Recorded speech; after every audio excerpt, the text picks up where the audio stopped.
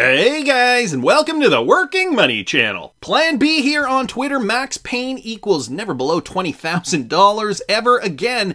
He posted a poll on his Twitter account just for fun. He wanted to see who thought Bitcoin would go back down to 20,000 again, and who thinks we'll never see 20,000 again. And it's about two-thirds, one-third. Two-thirds are pessimistic, I guess, thinking that Bitcoin will go back to $20,000 again. And about 35% think that we will not see $20,000 again. Now, an interesting poll, considering we are seeing the Bitcoin price up to $24,000. It has been steadily increasing over the last 2 months or so, ever since we saw this bottom back here in about mid-June.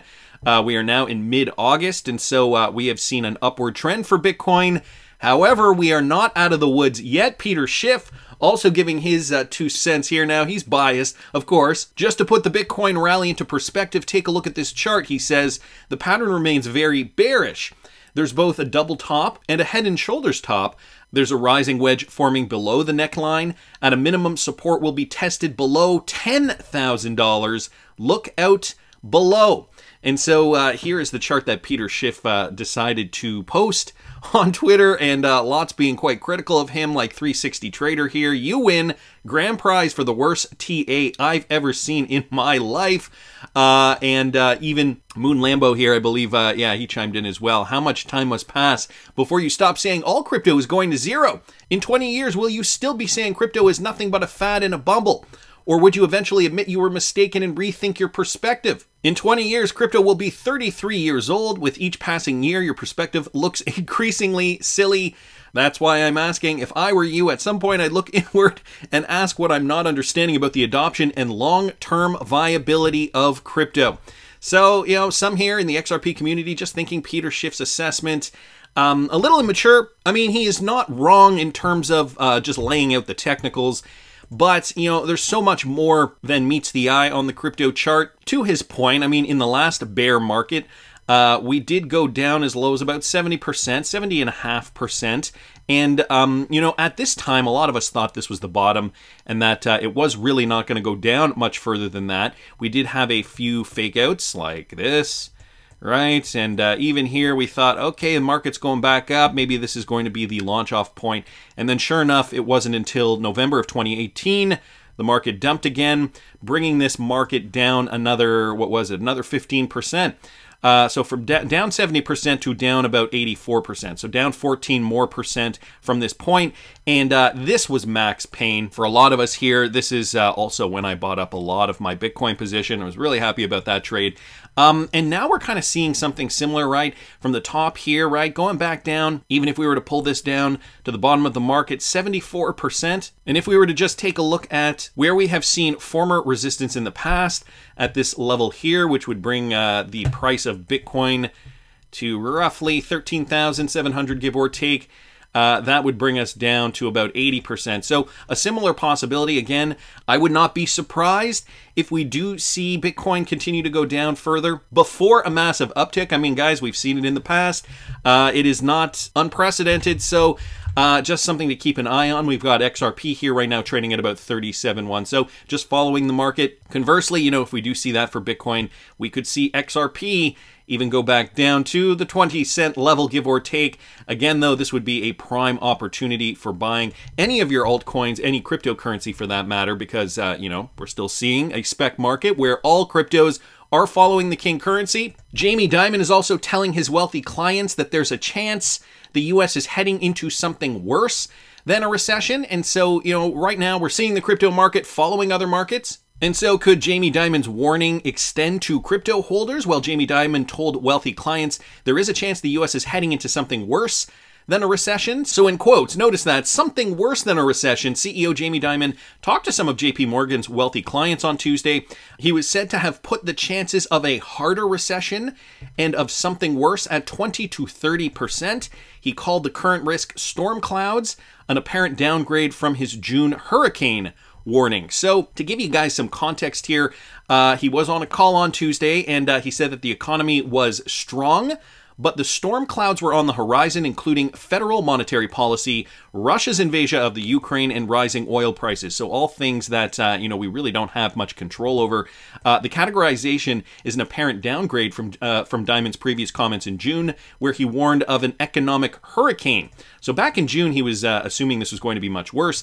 Although consumers' balance sheets are in good shape, he says they're taking a very conservative approach. The CEO said to have estimated the chances of a soft landing to be about at 10% and the probability of a harder landing or mild recession to be closer to 20 to 30%. He also reportedly admitted a 20 to 30% chance of a harder recession and a 20 to 30% chance of something worse than that. So not really committing to an outlook there. Diamond had originally used the storm cloud metaphor to describe the U.S. economy back in April, but his outlook grew more dire in June. Here's a quote: "I'm going to change the storm clouds out there. Look, I'm an optimist. I said there are storm clouds. There are big storm clouds. It's a hurricane," he said at the Bernstein conference on June 1st, adding, "You better brace yourself. JP Morgan is bracing ourselves, and we're going to be very conservative with our balance sheet." Back in June, he said, "Right now, things are kind of sunny. Things are doing fine. Everyone thinks the Fed can handle this. That hurricane is right out there and down the road. It's coming our way.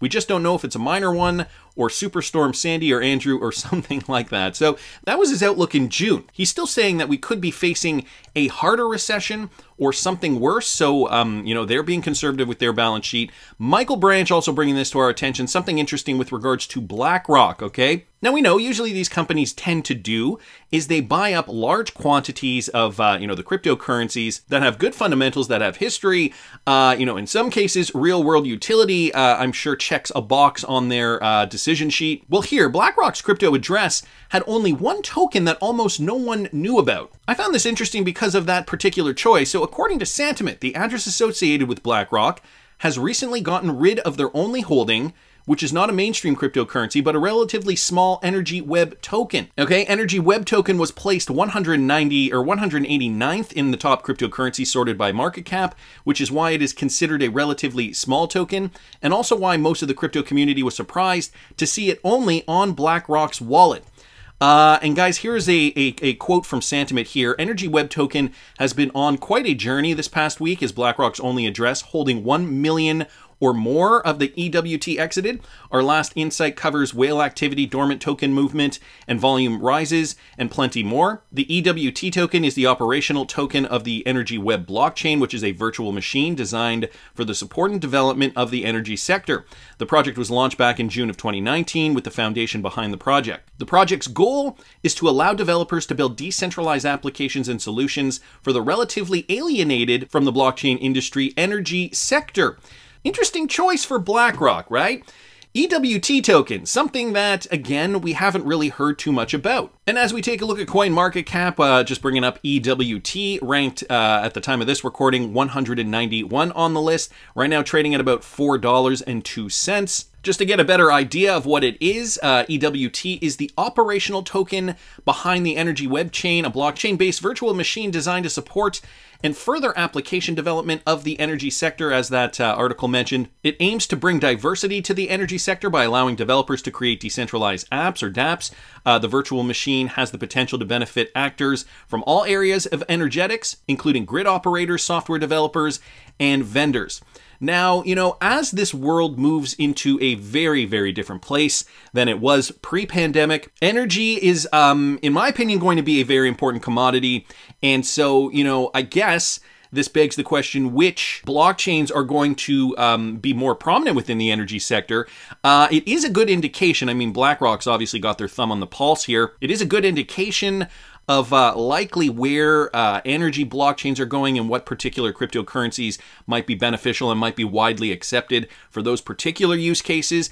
I found this to be quite an odd article. I don't usually delve into these other types of coins that big companies like BlackRock is holding, but this one stuck out, and it really does paint a picture of this fact that, there's somebody at the helm of these companies, somebody is making these decisions, realizing that, it's not just all Bitcoin, it's not just Ethereum, it's not just the top 10, but there are going to be other cryptocurrencies that do change minds.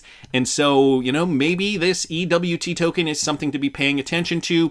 Wanted to keep moving, guys, because I also saw this. Raoul Pal, who I mentioned in yesterday's video as well. Okay, Raoul Pal is saying the market is virtually at its bottom. There's a 70% chance that we have seen the bottom. I will link that video up here if you guys didn't catch that. What he's also saying, though, with regards to the cryptocurrency market specifically, the merge will make Ethereum even more attractive to institutional investors, okay? Recently, former Goldman Sachs executive Raoul Pal explained why, for investors, Ethereum remains the safest, easiest allocation.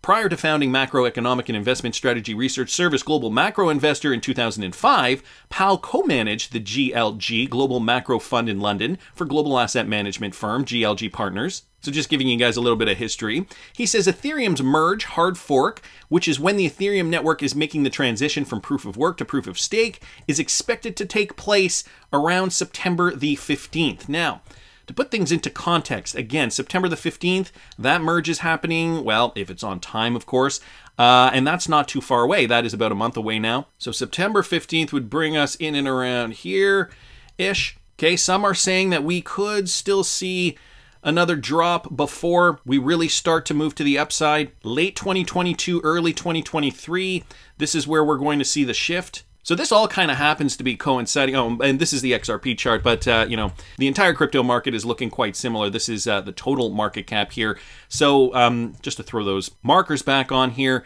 mid-September, we'll be in and around here. We could possibly see the market rebound further down. I mean, we really don't know. I mean, we could still see it drop further before it rebounds up. But again, that timeline, early 2023, late 2022, the sweet spot in and around here. Many crypto analysts are projecting this same timeline. So, you know, it is interesting to see that all these updates are also occurring in and around this time frame. So end of quarter 3, 2022, Mohit Sorut saying Ethereum protocol merge is the grandest crypto narrative ever since Bitcoin was created and crypto came into being. Just amazed to see that most participants are sleeping on it. Now, I know the XRP community is likely not too interested in anything Ethereum related. I mean, we now have a biased perspective.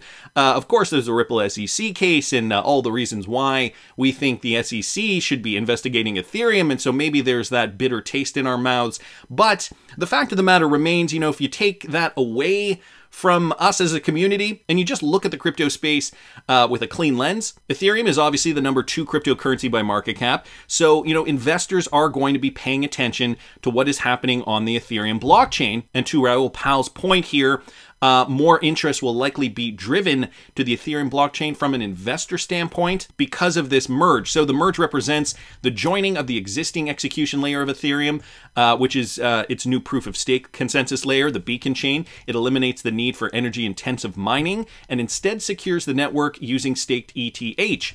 A truly exciting step in realizing the Ethereum vision, more scalability, security, and sustainability. It's important to remember that initially the beacon chain shipped separately from mainnet. Ethereum mainnet with all its accounts, balances, smart contracts, and blockchain stake continues to be a secured by proof of work, even while beacon chain runs in parallel using proof of stake. The approach merge is when these two systems finally come together and proof of work is replaced permanently by proof of stake. Some other reasons why investors might like this, okay, just down here, as reported by the Daily Hodl, Pal said, a lot of institutions wrongly didn't like Bitcoin because of ESG, environmental, social, and governance concerns. Proof of stake gets rid of that. Additionally, Ethereum now has a yield, so that's something that institutions love. So now you need to make one asset allocation decision, which is, I believe, in this Web 3.0 technology world. So where do you allocate, Bitcoin or Ethereum?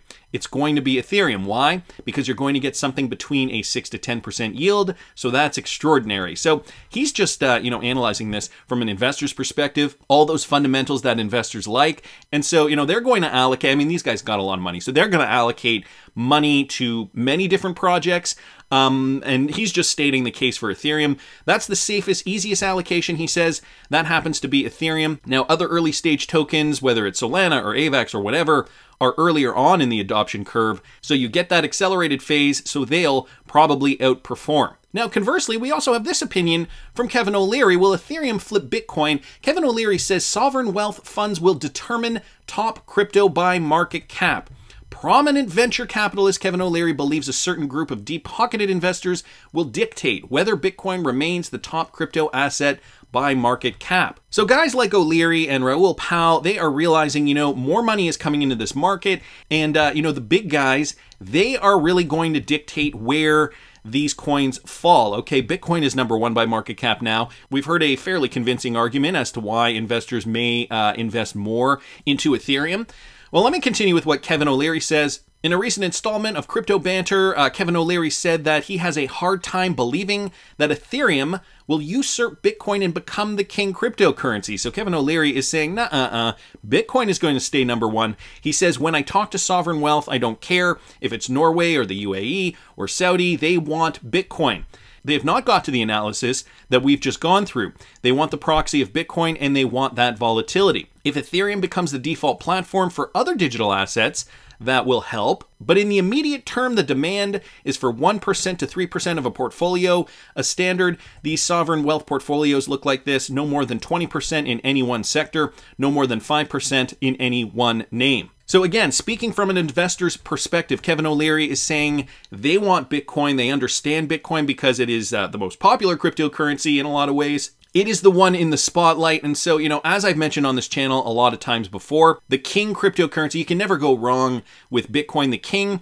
And, you know, Kevin O'Leary does actually mirror what Raoul Pal says here a little bit when he says, if Ethereum becomes the default platform for other digital assets, that will help with an investment in Ethereum. So he is saying right now everybody's interested in Bitcoin, but the developments, okay, the real world adoption, those are going to be the things that perhaps sway investors to purchase other cryptocurrencies.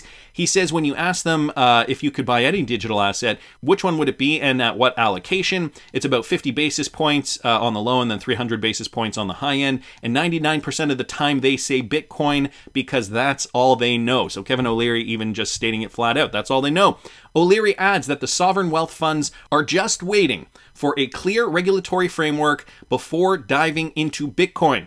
And he says, here's the quote, "It's going to take a while for that demand to come in, and I think it would be #2, and they certainly like USDC, and they love Solana and Polygon." Interesting how he, as well as Raoul Pal, just mentioned Solana here again. You go down the list based on market cap, I get it, but right now, if we had policy on Bitcoin, I swear to you that the price would be $60,000 in 2 weeks. So a few interesting things here. Kevin O'Leary also mentioning Solana, as did Raoul Pal, when he said down here, that's the safest allocation, that happens to be ETH. Now, other early stage tokens, whether it's Solana or AVAX or whatever, are earlier on the adoption curve. So Raoul Pal also mentioning Solana. And as just a little sidebar here, Solana is one of those WEF recommended cryptocurrencies, as mentioned in their 2021 report. But back to O'Leary though, Bitcoin is the one in the immediate term, but perhaps as more of these projects develop with adoption, we are going to see more money, more dollars from investors, big money, reallocate into these particular projects. So what I'm getting from this, what I'm gleaning from this, Ethereum is likely going to be a big play once they merge, but we know Vitalik's track record, delays, delays, delays. Is it even going to happen in September of 2022 or not? Also, these guys are both mentioning Solana as a popular blockchain. You know, Solana's got its issues. However, it is a World Economic Forum chosen coin. They've both mentioned it. The use case is there. But you know, guys, what's also rattling in my head? The fact that we also have XRP here on the list in the top 10.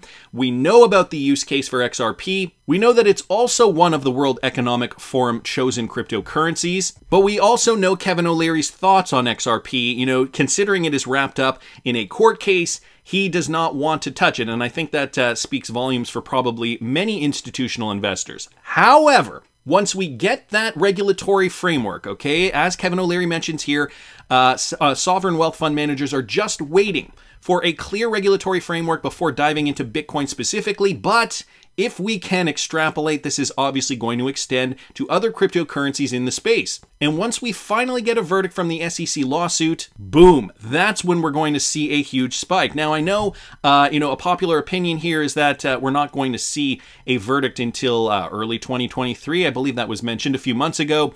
Who was it? Was it Stuart Alderati who mentioned it?